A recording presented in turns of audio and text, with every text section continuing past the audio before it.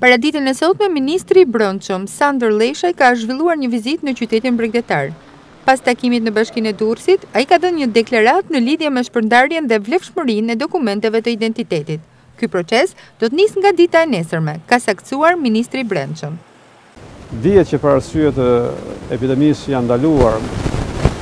veprimtaritë e zyrave të aplikimit për pasaporta e karta identiteti, por ndërkohë një numër i madh kartash identiteti dhe pasaportash janë prodhuar dhe ne do marrim masa që si pas një skeme të caktuar dhe shumë të sigurt të mundsojmë që këto të shpërndahen. Për këtë arsye zyrat përkatëse që janë përgjegjëse për shpërndarjen e kartave të identitetit dhe të pasaportave dhe bëhet fjalë për disa mijëra syresh, do të fillojnë nga nesër që të thrasin qytetarët nominalisht për të lënë takime për të marrë në dorëzim kartat apo pasaportat.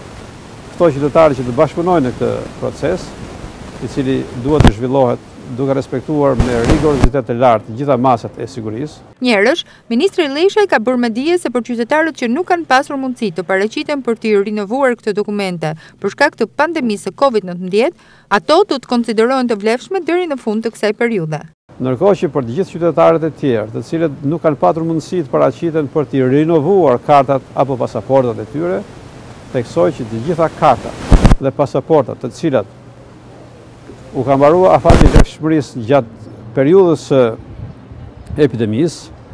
ky afat vlefshmërie nuk do të njihet, pra ato do të konsiderohen të vlefshme për aq kohë sa epidemia ose pandemia do të zgjasë në Shqipëri dhe më tej. Për këtë arsye, ne do të formalizojmë së shpejti me aktet përkatëse ligjore, të cilat do të mundsojnë njohjen e vlefshmërisë së të çdo pasaporte apo kartë identiteti në gjithë territorin e vendit për aq kohë sa zgjat epidemia. Ndërkohë që për bankat është komunikuar zyrtarisht me gjithë drejtuesit e bankave, të cilëve u është kërkuar nga Ministria e Brendshme që të njohin ndërkohë ende pa u formalizuar gjithë procesi i njohjes, të njohin vlefshmërinë e gjitha kartave dhe pasaportave të cilat u ka përfunduar vlefshmëria zyrtare gjatë kohës së epidemisë.